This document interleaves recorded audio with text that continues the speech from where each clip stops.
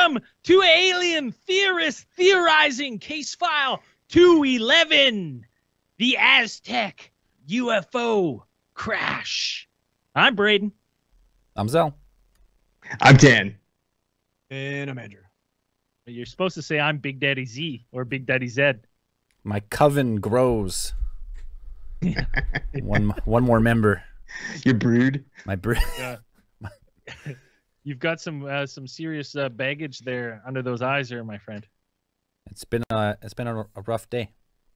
It's been a rough day. It's a misconception, you know. Some people say vampires don't sleep. We actually need sleep more. You're supposed to sleep all day, aren't you? Yes, low hemoglobin. You got to sleep a lot. And little baby girl, you know what? She was pretty good for the first 10 days, and then we've had a setback today. Just fighting the sleep. No just chance. saving it up. Yeah, she's building it up. Permanent setback. Pal. So I got a half a mug of coffee and filled with half coffee whiskey. So. Oh, coffee at 7:30 p.m. Wow. Well, it's a bold move. I'm planning on not sleeping. Time has no meaning anymore. I'm planning on not sleeping again. Ever.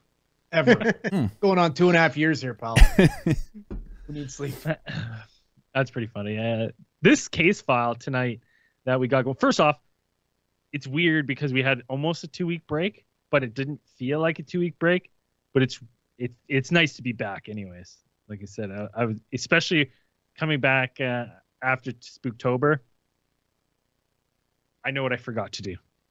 I know now what I forgot to do. And what's that? I was supposed to fucking spin that because I was gone for a week, and I had all the meat draw for the Spooktober contest with the pumpkin entries. I was supposed to pick. Yeah. I even said something yesterday. I know you did. You fucking blew it. That's what I said. You know what? By the end of the show, I'll have one picked. Just randomly. I mean, it's give or take here. You got your choices. You get skinny smart Braden, or you get fat funny Braden. What can we? We're slowly slipping into fat funny Braden. There's no in between. There's no in between. Well, right now I'm in this weird in between mode, right, where it's like I'm not quite funny, not quite smart, not too dumb. Everything's just fucked up. But ugly. But just wait. There's no consistency here right now. The time just changed, just went back. Days are long and dark. Fat Braden's coming quick. Yeah. Hey, listen. You know what? I think we're further along in Fat Braden than he's admitting here. Why don't we shave that fucking beard, Braden, and have a look? I need a chin count. What's under the beard? What's under there? You mean what's behind the mic? You think I put it like this for aesthetic reasons? Yes, I do. It hides this. Sugar water. This case file, though, is like digging into it. I couldn't believe I'd never heard of it before. And I think I've probably heard whispers of it and looked at it. But when I dug into it, I'm like, man, surface level, you're like, oh, there's nothing to this. And then you scratch it a little and you're like, oh my God, there's a lot of moving parts. There's a lot of, interesting people involved. It's a fascinating account. So I'm using the same theory for the paper pamphlets. It's not paper at all. It's some type of indestructible bimetal flexible material that is because you could store more visual. It has different layers. Data. Yeah, it has different layers on it. The ink they use is denser, so it's more information. I get it. He's on it. He's on the ball here. I got it. So Scientist X and his staff must have been fucking wildin', because once they got inside the ship and they saw all these buttons and shit, apparently one of the guys or a couple of the staff were like, you know what, the best way to fucking figure out how all this shit works? Push them all. Press the fucking buttons. Let's just press this button. Let's press this button. Listen, is Braden in there? This is exactly something he would do.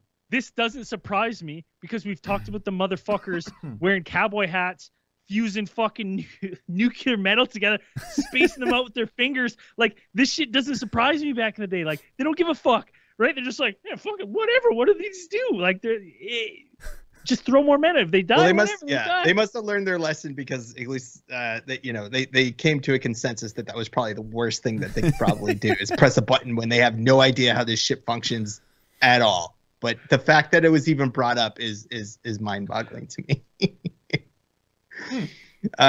Let's be honest here. if the four of us randomly found a spacecraft and we get in it, I guarantee you Zell's pushing a button. The first thing I do is push the button. I'd probably be hesitant at first, and then as soon as Zell pushed one, I'd be like, fucking. Zell would be looking for alien things to consume. Another interesting piece of information that Scientist X relayed to Frank Scully is that they found that these humanoids perhaps needed some type of they function much like us, that they needed some type of liquid or water. They must subsist on water because they found 2 containers of water, what they H2O on the ship, but when they checked it, this water was found to be normal in all the aspects, similar to our water, H2O. Except like Zell said, fucking crazy dense water. It's super twice water. as heavy. Yes. Super water. Dude, Described as being twice as heavy. It's us from the future coming to visit. Which is weird because like there is heavy water. Heavy water does exist, but it's like chubby rain. But it's like 10%. My kind of rain. Chubby rain.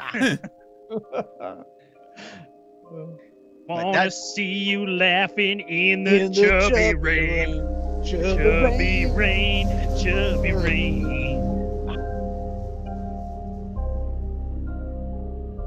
To keep up to date with all things Alien Theorist theorizing, follow us across social media on Twitter, Instagram, Patreon, and Facebook.